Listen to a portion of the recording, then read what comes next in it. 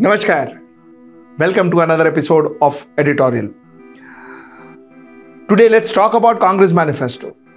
And let's talk about what is good about Congress Manifesto, what is not so good about Congress Manifesto, and what is good but may not be implementable about Congress Manifesto. Let's talk about it. Let's get right into the show.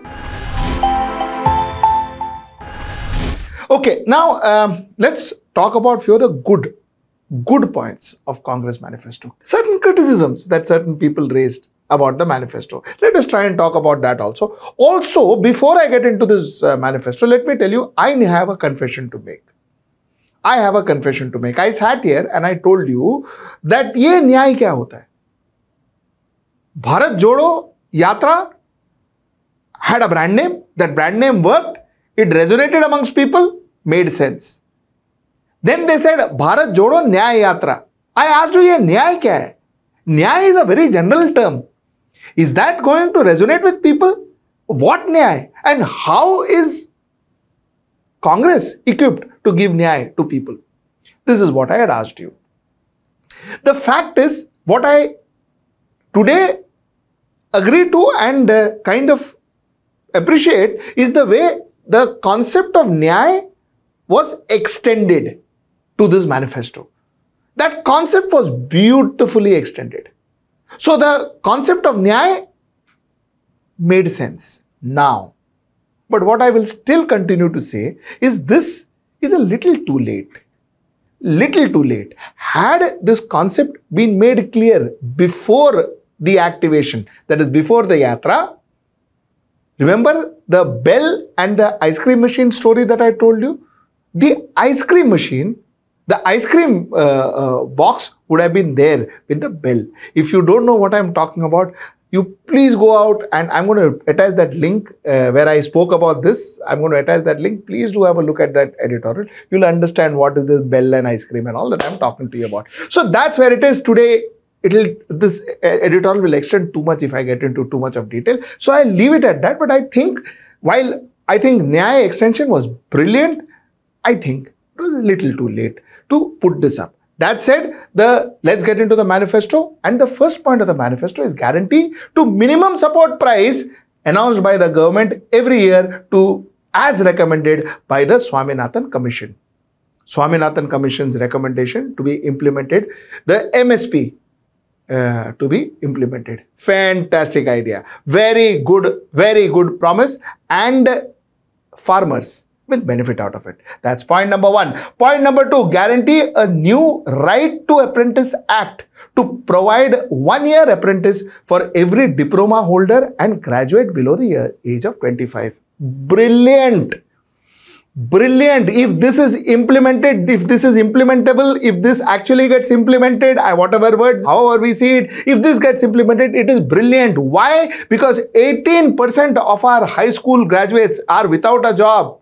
18%, 29% roughly of our graduates and postgraduates are without a job. We hear about IITians without a job. This is imperative that we ensure that our diploma holders, our degree holders are assured of some kind of a job, some kind of apprentice.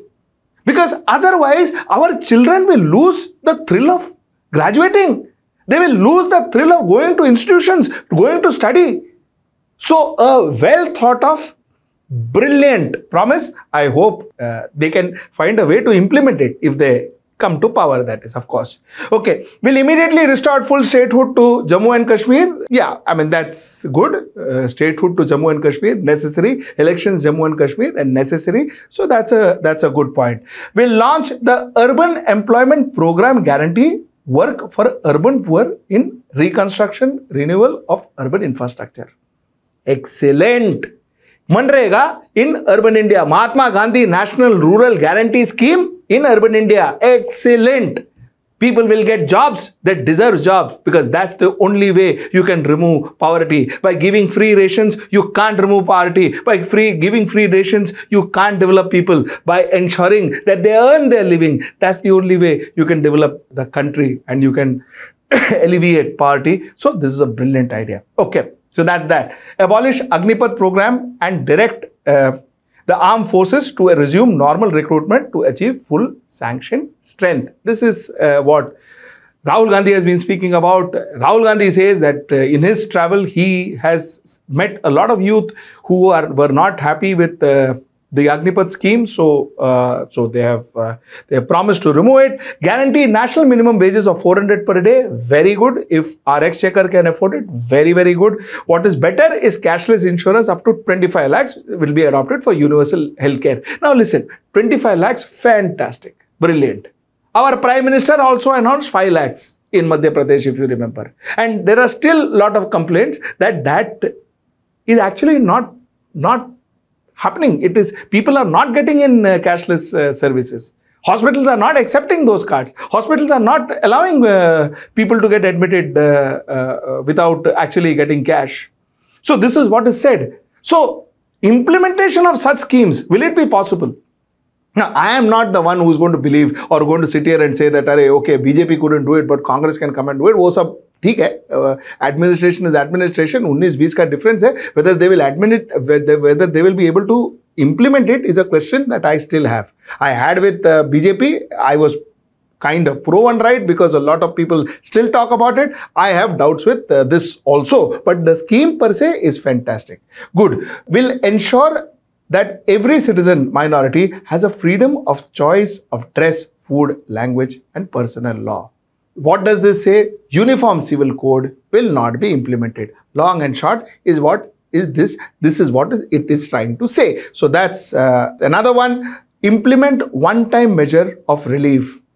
Student education loans will be written off and the banks will be compensated by the government. Fantastic. Fantastic.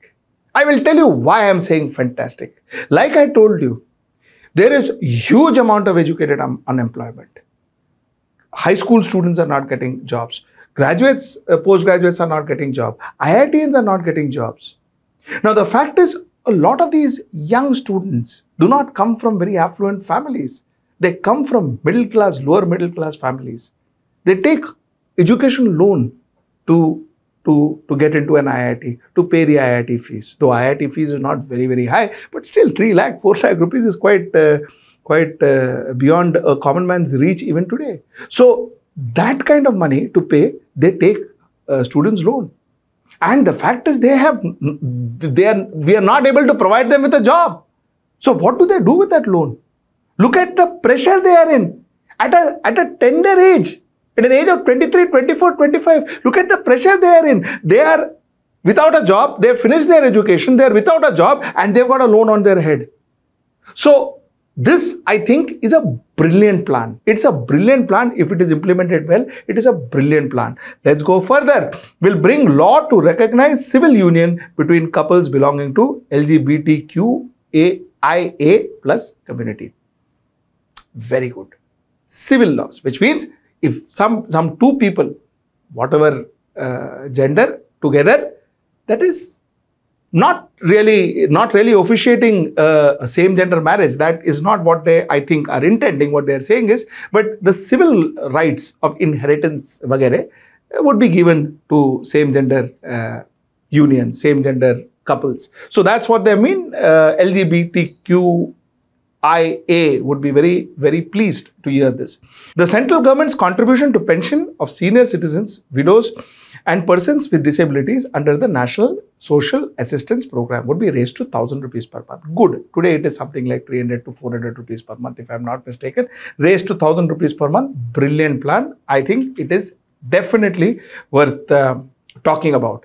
Next is reservation of 50% of central government job for women starting 2025.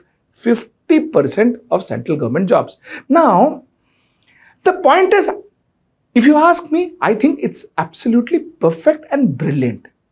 Whatever one talks about reservation, a lot of people have a reservation about reservation. I agree to that. A lot of point of views also I would say I agree to. But the fact remains that if 50% of this earth, 50% of India is given 50% reservation, galat kya hai? That's why I think 50% reservation for women in central government job is good. But the problem is it implementable? Would we get that kind of numbers to come and take up central government job? Will that actually happen, or all of this is in paper? It's just a fantastic scheme which is there but which is non-implementable. Is that what is going to ultimately happen to this particular offer is what I would say. But otherwise, principally, I think it's a good offer. Resolve to launch a Mahalakshmi scheme to provide 1 lakh per year to every poor Indian family as an unconditional cash transfer. The poor will be identified among the families in the bottom of the income pyramid. Here starts our problem. A lot of people call this revenues or call this freebies or call this exchequer. Paisa kahan se aayega? See, I am not somebody who supports freebies. I am not somebody who says, freebies are good, or that's how we should develop our people, or that's how we should alleviate poverty. We have spoken about it. Many of my editorials, I have said, this is not the way to alleviate poverty. No way. At least this is not what I think. But you see, there are certain things that as a state, we owe it to our people. 2 square meal is one of them. 1 lakh rupees for the poorest of the poor will ensure that there is 2 square meals on their table. And if that can be provided, I think it is much more noble, better than spending monies for huge parliament houses, huge parties as far as G20 and others are concerned. So we have done our own level of extravagant spending. Now, if you can take a little from there and actually ensure it goes to the table of the poor, I think it's worth it. I think it's worth it. Does it damage the exchequer? It does.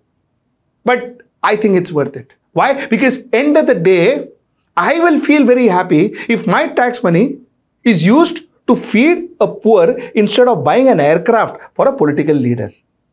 I would be more happy. You can take a call, you can decide otherwise, but I would be more happy. So if this is implemented, I think it will be a good plan. The fact remains that what is as a rider that should come with this is to alleviate people from that bottom pyramid as much as possible so that the number, the percentage in the bottommost pyramid of our income group in this country is the least. That should be the rider. That should be the objective. Now, okay, 1 second. I will be definitely asked, I am sure some people must have started writing it too, as to why am I against ration being given free, but why am I okay with 1 lakh rupees being paid to a family? I would definitely, I'm sure, would be asked this question. So let me answer that question. I will not wait for tomorrow to receive the question and answer it. Let me answer it right now. See, the concept is like this. Free ration is maintaining poverty. It is maintaining poverty. Matlab, bhai, you keep the poor alive. You ensure that the poor gets enough to feed, to eat, and they are alive. Giving them money is investing to ensure that they are alleviated. So the opportunity to grow is always there when families which are in the bottom of our income pyramid, when families are invested in. When we invest in those families, when they have monies in their hand, the chances are them getting alleviated, most of them getting alleviated. There is a possibility. Just by feeding them, there is no possibility of them getting alleviated just because their stomach is full. Amendment 10 schedule of the Constitution to make defection, that is leaving the original party, as automatic disqualification of the membership in the assembly or parliament. So what they are going to do is they are saying that I am going to create a more robust anti-defection law. You see, Rajiv Gandhi had created anti-defection law. Kya hua? Kuch hua? Nahi hua. Because, when a law is created, there are 4 laws that ensures that you can circumvent the first law. So I am not very hopeful with this. I am not very hopeful for this. These are politicians. Okay, who are you creating laws for? Lawmakers. So you create a law, I am assuming that therefore Congress will be able to implement the manifesto, which means Congress will come into power. All this I am assuming, but chalo, for a time being, let us assume they come into power and they are going to implement this manifesto. The chances are that while they while the thought is good, this is non-implementable according to my understanding. Now, amend election laws, electronic vote tally will be matched with the VVPAT slip tally. So yeah, I mean, this will give more transparency to our otherwise opaque election the way it is currently. So yes, it's a fantastic move. It will be a good suggestion. It's a good thought. It's a good promise. If it happens, excellent. Amend the Press Council of India's Act 1978 to empower council to deal with menace of fake news and paid news. Again, ये सब ना सुनने के लिए अच्छा है. Sounds very good. Amend laws, get fake news if the government wants it, if the government of the day wants it. A portal wants to do fake news. A portal wants to say whatever it wants to say. It will say. Who will stop it? Who will stop it? Constitutional authorities, security forces. Who? Enforcement forces. Who is going to stop it? All these forces report to the government. Whatever laws you have, whatever laws that you make, end of the day, if nobody is there to stop you, what you say will go on. And that is what we see. So again, like I told you, while it sounds very good, like I told you in the earlier time, this is something that I'm not very sure whether it's implementable. Set a target to doubling GDP in the next 10 years. You see, this 5 trillion in 5 years, all this we have heard. All this we have heard before. Okay, we have heard from a different party, no doubt, but we have heard this before. So, while it sounds very nice, very good, all the best, but whether it is implementable is something that we need to see. I'll leave it at that. Replace GST laws enacted by BJP NDA government with GST 2.0. So, they are saying that we are going to come with a new GST law, which will ensure that the GST charged is lesser and it is more uniform in nature. And in some cases, they will charge more GST, but most of the cases, they will reduce GST is what they are trying to say. Okay. Again, let us wait and watch what that law is going to be. Repair relationship with Maldives. Well, these are all promises. Repair relationship with Maldives is not a unilateral thing. It is a bilateral thing. Maldives also has to agree, to repair relationship with us. So it's a bilateral thing. So yeah, I mean, while they say that they're going to repair relationship, let us see how Maldives reacts. And the fact that restore status quo on our borders with China and to ensure that the area where both armies patrolled in the past are again accessible to our soldiers. Again, I don't know. Well, wait and watch. These are promises. These are endeavors. Let us see whether these endeavors will come true or not. Now, let me come to some other promises which they made. One is, will pass constitutional amendment to raise 50% cap on reservation of scheduled caste, scheduled tribe and OBC. You see, like I said before, reservation cap above 50%, is that really going to help? Is that really going to help SC, ST, OBC? Is that really going to uplift them? Is that going to do that? I mean, we've come all this way. What is the percentage of upliftment that has happened? Is that really a plan or is that an appeasement promise? One doesn't know. Because with that, they also talk about will conduct nationwide socio-economic and caste census. See, I am not against socio-economic and caste census. It is very good. What I am against is if the caste census are again used to polarize our society. Again, we have another one party has community, other party has caste. Is that going to be used as a polarization factor? That's something that I am not sure. And that's something that I am even questioning increasing the cap of 50%.